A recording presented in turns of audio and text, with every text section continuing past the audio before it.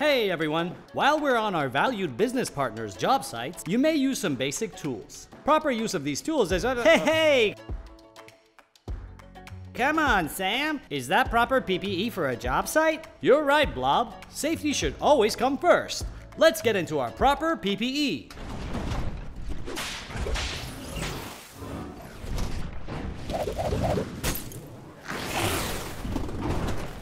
Wow, that was cool. Thanks, Blob. And if you see anyone that needs proper PPE, make sure you help them out. Remember, we're all in this together. Safety first.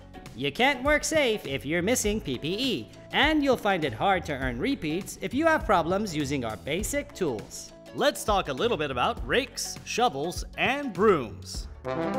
No, that's not a broom. This is a broom.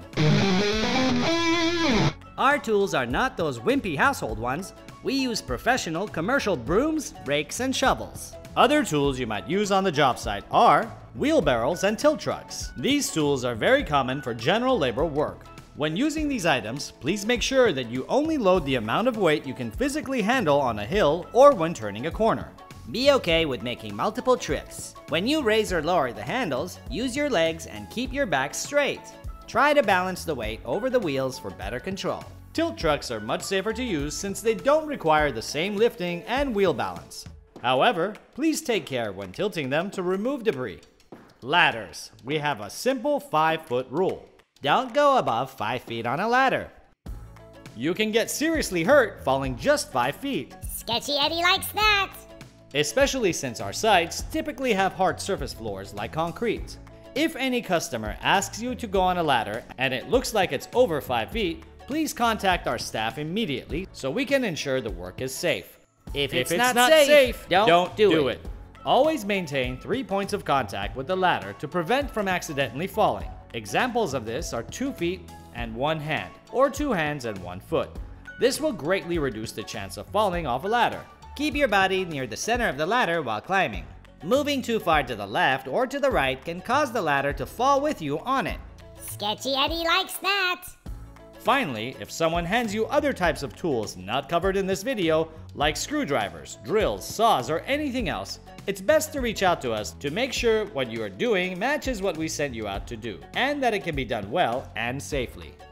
Follow these simple rules for tools, work hard, work safe, and earn the repeat, and you can become one of our star players with a long-term assignment. If you treat these well, they'll last you a long time. If you mistreat them, you could break them, and breaking our equipment can result in injury or being removed from an assignment. Sketchy Eddie likes that! Putting yourself in danger and damaging an expensive piece of equipment is a double loss for our company, so please keep yourself safe by following these basic guidelines. Basic guidelines. Let's talk about the most common reason any of these are broken on a site: overloading. Don't push or scoop up too much weight. If you're going to be using a shovel, make sure you understand exactly what you're doing. If you have a history of back problems, you might want to avoid working with a shovel or doing any digging or trenching. When in doubt, consult with a doctor. With brooms, overloading is a big issue because we don't feel the strain anywhere but our arms.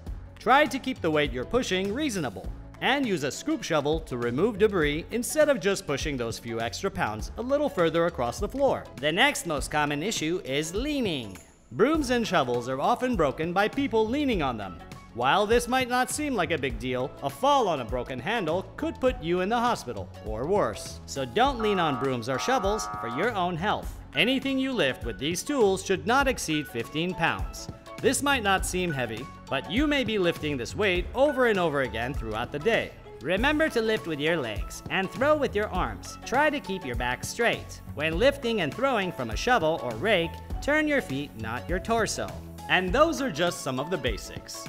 Please always be safe and protect yourself on the job site. Remember, if it's not safe, don't do it.